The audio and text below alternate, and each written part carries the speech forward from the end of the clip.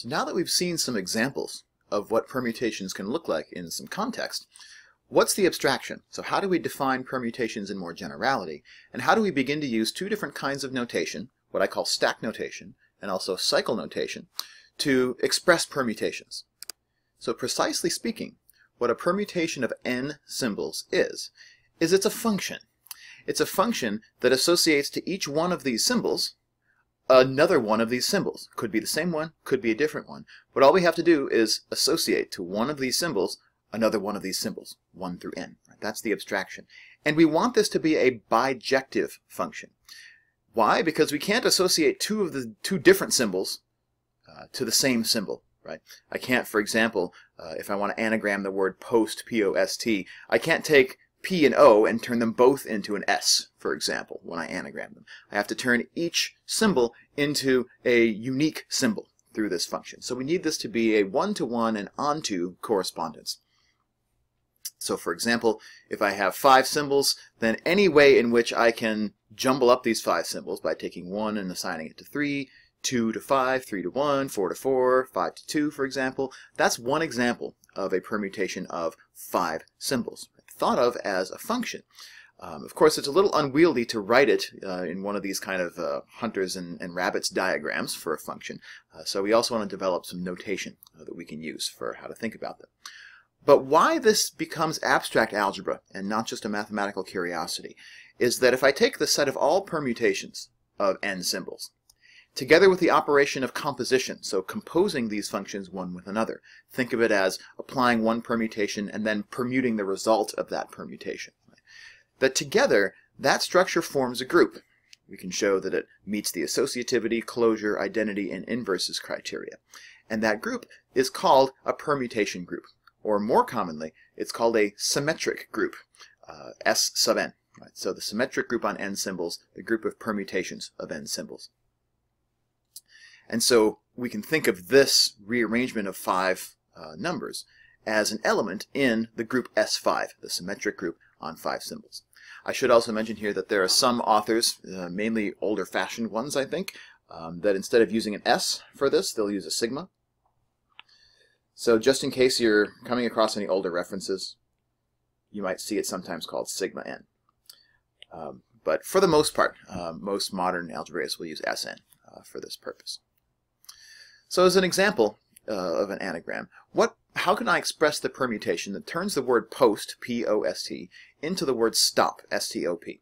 So I know that one of these is going to be a permutation of the other, because we can see that there's a one-to-one correspondence between the elements of this set and the elements of that set, right? This P is going to correspond to that P via this permutation, this O via that O, this S corresponds to that S, this T corresponds to that T.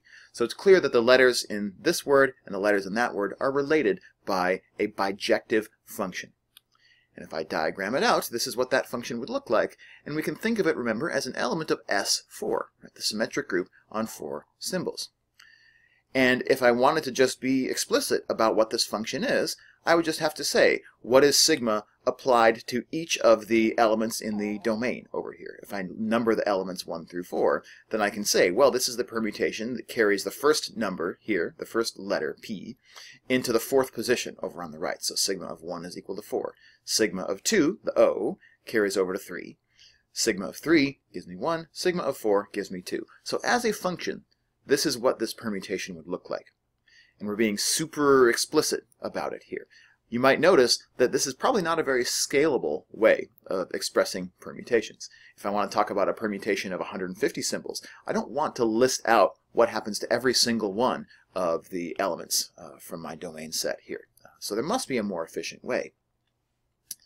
One way to do it would be to use the list notation we talked about in the previous video. If I agree upon an ordering for the elements in my domain of this function over here, then all I have to do is list in order their images. So 4, 3, 1, 2. So that's one way of writing this down. This also becomes what I call stack notation. If we just take that 4, 3, 1, and 2 and we line them up underneath their pre-images 1, 2, 3, and 4 in a little thing that kind of looks like a matrix, although usually we use round parentheses here instead of square brackets. So this notation, all we do is we match up each of the elements of the domain with its image under this function, sigma. Right? And so that gives me a handy, slightly more compact way of expressing this permutation. Another thing, before we talk about cycle notation, which is the next place that we want to go, an important question for us to ask if we're going to study permutations in abstract algebra is how many of them are there?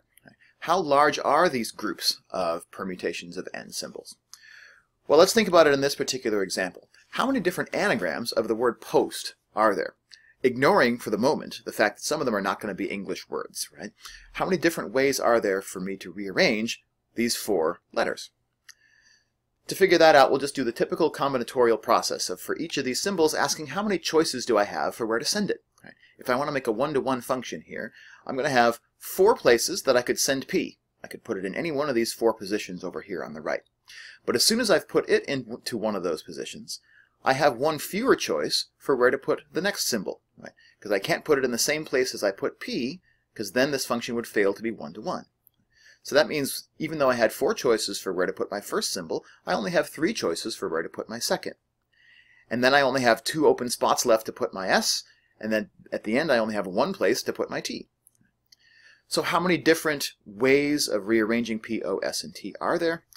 All those choices that I have are independent one of another, and therefore by the multiplication principle in combinatorics, we can multiply them together to discover that what I have are 24 choices.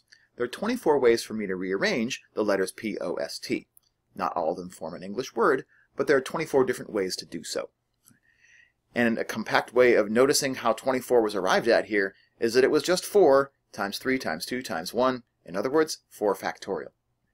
And indeed, the combinatorial principle here is that there are as many permutations of n symbols as there are n times n minus 1 times n minus 2 all the way down to 1. In other words, n factorial. So that's another bit of reassurance that the symmetric groups, Sn, these are finite groups. Right? They happen to be fairly large finite groups. As n gets larger, the number of permutations grows factorially, which is extremely quickly. Right? By the time we get to 10 symbols, we already have 3 million plus elements in our group. No, sorry, 36 million? Sorry, my factorials are a little rusty off the top of my head. But these groups get really big really quickly as n gets larger and larger. But they're still finite, and that should give us some reassurance that we can use the principles of abstract algebra to study these groups from an algebraic standpoint. The next question is going to be how to develop cycle notation. So how do we use an even more compact notation to express permutations?